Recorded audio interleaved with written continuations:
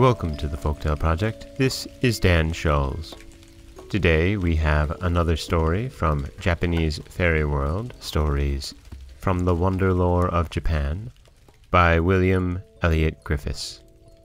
And this story is Yorimasa, the Brave Archer, where we hear the tale of, you guessed it, Yorimasa and his conquests.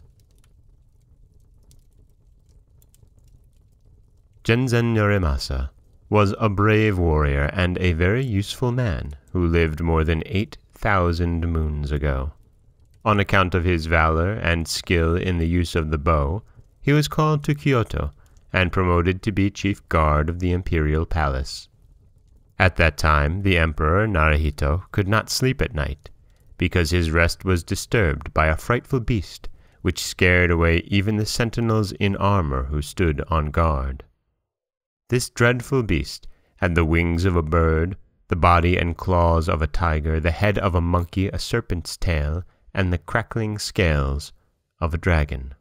It came after night upon the roof of the palace and howled and scratched so dreadfully that the poor Mikado, losing all rest, grew weak and thin.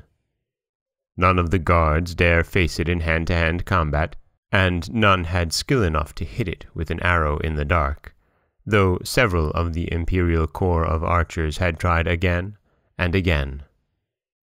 When Yorimasa received his appointment, he strung his bow carefully, and carefully, honing its steel-headed arrows, stored his quiver, and resolved to mount guard that night with his favorite retainer. It chanced to be a stormy night. The lightning was very vivid, and Kaminari, the thunder god, was beating all his drums. The wind swirled round frightfully, as though Fuden, the wind god, was emptying all his bags.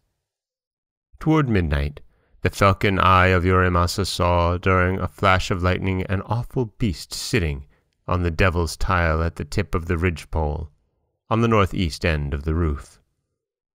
He bade his retainer have a torch of straw and twigs ready to light at a moment's notice, to loosen his blade, and wet its hilt-pin, while he fitted the notch of his best arrow into the silk cord of his bow.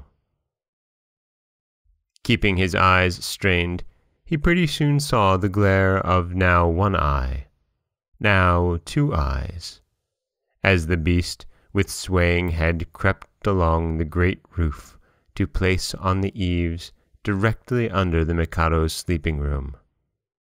There it stopped. This was Yorimasa's opportunity. Aiming about a foot to the right of where he saw the eye glare, he drew his yard-length shaft clear back to his shoulder and let fly. A dull thud, a frightful howl, a heavy bump on the ground, and the writhing of some creature among the pebbles told in a few seconds that the shaft had struck flesh. The next instant, Yorimasa's retainer rushed out with blazing torch and joined battle with his dirk. Seizing the beast by the neck, he quickly dispatched him by cutting his throat. Then they flayed the monster, and the next morning the hide was shown to his majesty.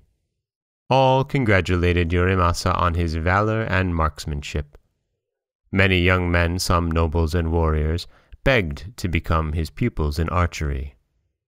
The Mikado ordered a noble of very high rank to present Yorimasa a famous sword, named Shishinoo, King of Wild Boars, and to give him a lovely maid of honor named Ayami to wife.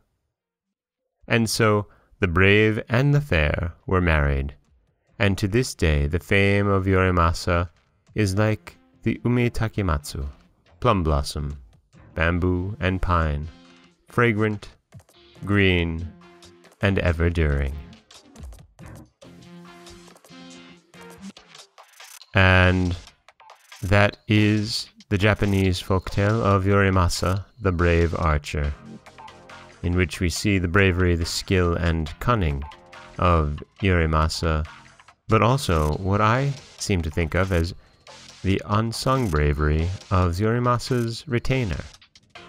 After all, a not quite dead, very likely very upset, writhing night beast on the floor it certainly would scare me enough to not charge forward with my dirk to slit its throat. That seems to take a bit of bravery as well. This is Dan Scholes for the Folktale Project.